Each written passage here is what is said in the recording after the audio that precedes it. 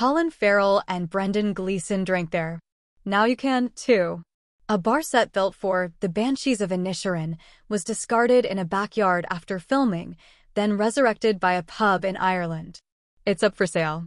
It's a quiet Thursday evening in Ireland's rural Midlands, and Mea's Bar in Kilkerran, County Galway, is hardly buzzing.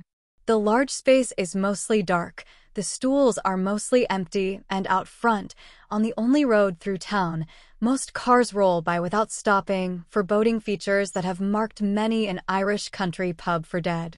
Still, even in this tourism drought between Christmas and St. Patrick's Day, a man raises himself from the counter and wanders toward the pub's backyard. He just needs to see it, he says.